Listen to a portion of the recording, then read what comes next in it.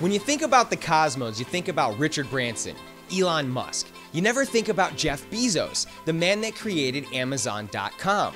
Well, he has a new company called Blue Origin, and they are ferociously building and testing new suborbital space vehicles called the New Glenn family. Check this out. These group of rockets will send scientists, astronauts, and explorers alike into space safely while providing enough room for weightless somersaults and breathtaking views. This is the new Shepard rocket and the future of suborbital vehicles. Let's get this going. Well, it seems as though the new space race has begun. Instead of seeing a Starbucks on every corner, now you see privately funded aerospace manufacturers going up everywhere. It's crazy. The future of space exploration is here. Blue Origin is leading the way with its new Shepard reusable rocket. The new Shepard system is a fully reusable vertical takeoff and landing space vehicle. This sucker will send you rocketing into space with around 110,000 pounds of force or more than 1,000,000 horsepower. Imagine having that in your Ferrari. This bad boy will house up to 6 people, letting you do acrobats at your leisure while enjoying the best views on the planet. The rocket consists of 2 main components, a pressurized capsule on the top and a booster down below. The 2 vehicles will launch together, accelerating into space for about 2.5 minutes before the engine cuts off. The capsule then separates itself from the booster and coasts quietly into space. The booster then begins its descent back to Earth at over the speed of sound. Not to worry, it won't come crashing back to Earth, landing in the sea like we're used to. Instead, after a quick free fall, it pops out its landing gear. The booster performs an autonomously controlled rocket-powered vertical landing, reigniting its booster, guiding the rocket to a landing strip, and slowing it to just 5 miles per hour. And what about the capsule that sent you and your friends flying into space? Once ready, the vehicle will come back to Earth, landing softly under massive parachutes.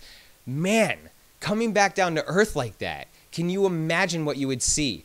Bring your camera. And speaking of the capsule, check this out. The new Shepard's interior is a whopping 530 cubic feet, and no, I'm not trying to be sarcastic here. To put that in perspective, that's 10 times the room Alan Shepard had on his Mercury flight back in 1961. It's large enough to fit 6 people, providing enough room for you to actually move around and enjoy the views. Every window is made of multiple layers of fracture-tough transparencies, minimizing distortion and reflection. The windows allow up to 92% of visible light, as good as glass, but will keep you much safer in the pressures of space. So one of the first things that came across my mind was, what if there's a problem and you need to escape? Are you doomed like you are on an airplane? And thankfully, the answer is no. In fact, after doing research, I've realized it would actually be safer to fly in the new Shepard rocket than a Boeing 747. The difference is you have the opportunity for an escape in the Shepard. Drawing from the lessons of Mercury and Apollo, Blue Origin has developed a full envelope escape system. From the time astronauts are secured in their seats until the capsule separates from the booster and hits its apex, escape is an option. The system is built around a solid rocket motor that provides 70,000 pounds of thrust in a 2-second burn. This allows the capsule to move away quickly from any hazards or technical problems with the booster. Blue Origin has already successfully tested a number of suborbital vehicles in the New Glenn family and will most likely play a huge role in the first recreational visits to the cosmos. Their new BE-4 engine, which will be completed in 2017, is leading the way. This beautiful hunk of machinery uses oxygen-rich staged combustion of liquid oxygen and liquefied natural gas to produce, and get this, 550,000 pounds of thrust, a huge breakthrough due to the fact that liquefied natural gas is commercially available, affordable,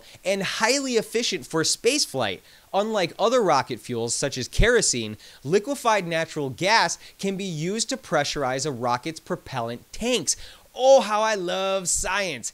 And get ready now, because I am about to seriously geek out. Blue Origin has built a facility dedicated to the BE-4 engine, testing components including the subscale oxygen-rich preburner, stage combustion of the preburner, main injector assembly, power back testing of the turbo pumps, main valves, along with the stage combustion testing of the subscale oxygen-rich preburner and main injector assembly. Woo! Anyway, it's going to be incredible to watch the New Glenn family of orbital launch vehicles carry astronauts and payloads into low Earth orbit destinations and beyond. I'm expecting a baby boy here soon. Who knows? Maybe he will be on one of those first flights exploring the cosmos and possibly even discovering a new alien race. I mean, hey, a man can dream, right? Thank you all so much for watching this new episode of Schooled University. I know I was away for a little bit, but I'm back now. Please don't be shy. Leave a comment and a thumbs up if you liked the video. Until next week, class dismissed.